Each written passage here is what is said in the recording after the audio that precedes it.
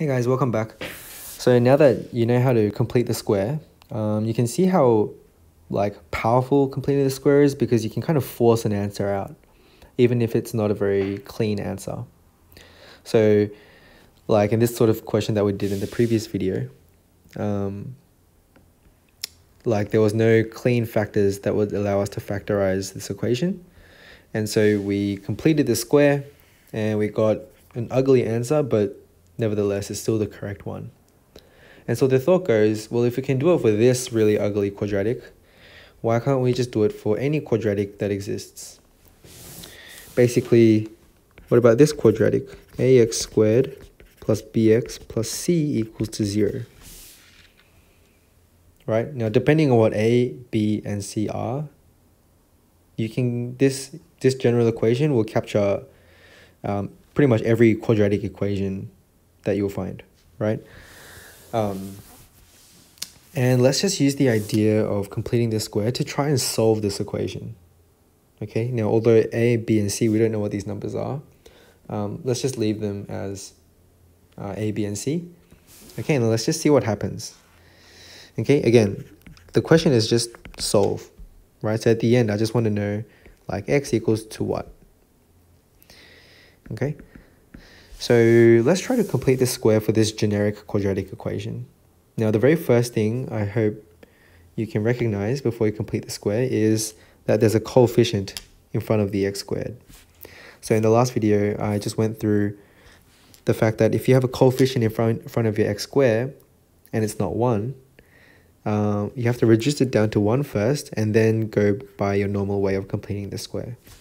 Okay, so since we don't know what a is, it could be anything. Let's divide everything by a. Divide a, divide a, divide a, divide a. So we get x squared plus b on ax plus c on a is equal to 0. And let's write this again and move ca to the right hand side. Okay, so we're going to complete the square. Everything's set up now. There's a coefficient of 1 here, so we can just go ahead and complete the square.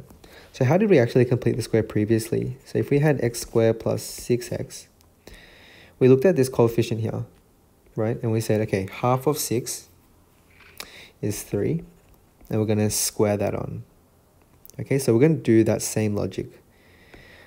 Now, half of this coefficient, half of that is b on 2a.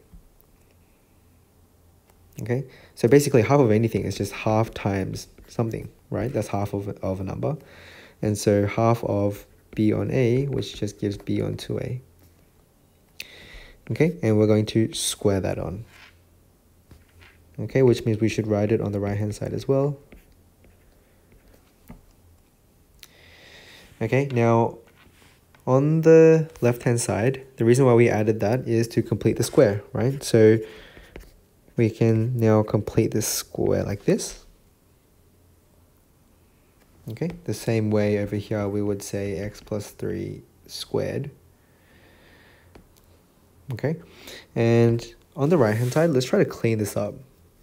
Okay, I'm going to say b squared on 4a squared minus c on a. And let's make a common denominator on the right hand side. B squared minus 4ac. I'll take a step slower. Let's multiply 4a on top and bottom, which gives us common denominator of 4a squared.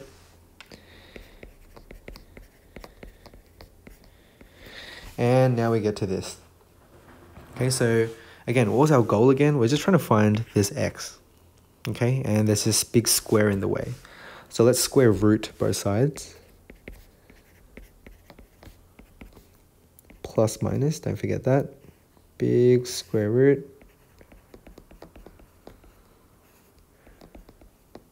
Like this. Now, we can separate the square roots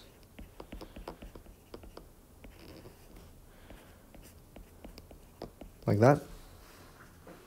Square root of top and bottom is the same thing as the square root of the whole fraction, which is nice because the bottom is just 2a.